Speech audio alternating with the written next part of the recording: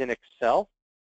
And so if I click on this Analyze in Excel, it's going to go ahead and create a link back in Excel to that same, to basically allow me to do a pivot table in Excel back on top of that data model that was just we were analyzing in the cloud. Okay, so let's say we want to look at our open purchase orders by supplier. So if we go in here and I say, let me grab our open amount, I'll just drag that to my values. So this is now like if you do familiar with pivot tables inside of Excel, but now the difference is all that data is stored, all my data on premise. The models have been pulling in that sample data, modeling that in the cloud, and now I can just connect to that. So I'm not having to go and pull millions of rows back to my spreadsheet. So if we go in here, and I'll grab, let's say, a supplier, and we'll go in and say maybe a supplier name. So here we've got, in essence, our each supplier and the total open amount. I can go ahead and sort that from large to smallest. Let's see that maybe broken down by business unit. So we can go up here to our business unit, grab business unit and description as another row. Okay. And then we can go ahead and collapse these fields as well. So now,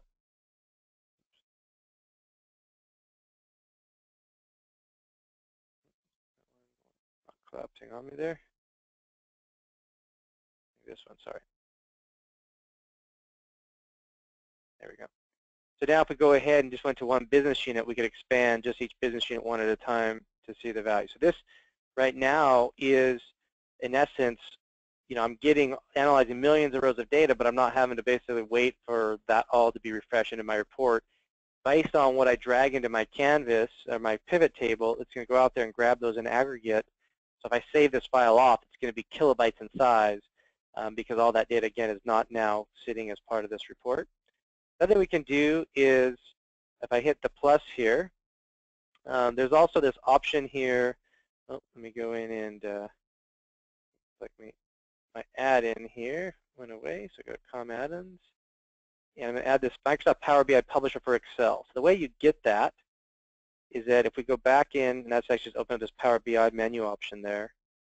If I go back to the cloud, and you go to the drop-down arrow here, this is where you can set up a data gateway, even though that won't be applicable on a free trial that we're doing here, but in real operation, that would be the way to go about to get your data refreshed in the cloud.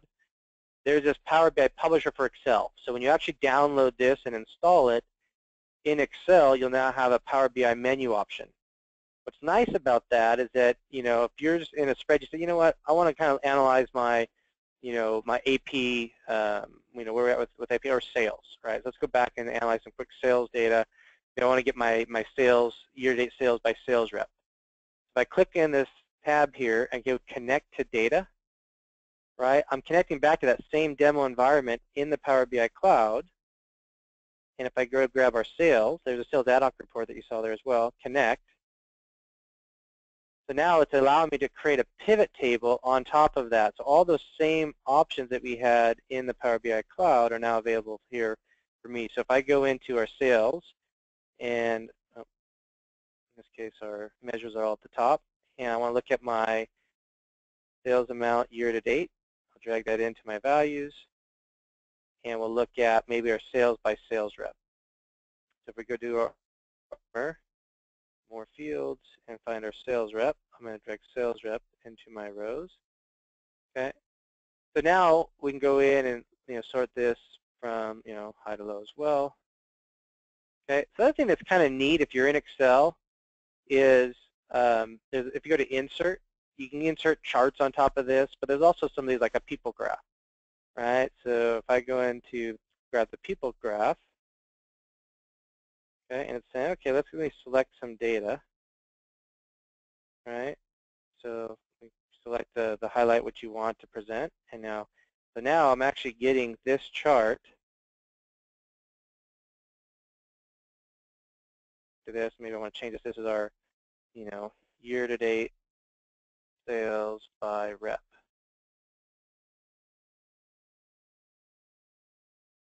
Okay. Okay. So this is where you can kind of do some of those neat. If we go and look at the settings here, you could go in and maybe it's not people that you want, so you can change this to be some other type of shape, stars or money or something else. Okay. The other thing you can do is you can take just a normal spreadsheet and you can pin that back to the cloud. So, right. So maybe you want, this example, maybe I want this sales rep visual back in my dashboard that we put out there in the cloud. So if I go ahead and select this object and choose pin, it's saying, okay, do you want to pin this to the corporate dashboard or a new dashboard? If I go ahead and choose OK, it's now going to actually go ahead and it's pinned to the dashboard. So if I go back over to our dashboard in the cloud, all right, go to my corporate dashboard, and I scroll down, there's that visual that we just basically created there in Excel. Okay. So while we're in Excel, the other thing we can do, so we've shown you how we can connect back to a data set that's in the cloud. We also have the ability, so if you're running analysis services with Microsoft and a Tabular Models, like kind of our packaged cubes, if I go to data from other sources and analysis services, here I'll choose SQL demo. So I'm connecting to, in essence, a packaged cube. So one of the nice things about this is that you'll see the different subject areas. So we have one model that supports a different subject area. So if we want to go in and grab, again, accounts payable, I can go ahead and select just that specific object, and now I can build my pivot table right from that. So within one tab of my report, I could have accounts payable information, purchasing information, AR, GL, so you can kind of pull all that data and display it within one sheet or so. Okay,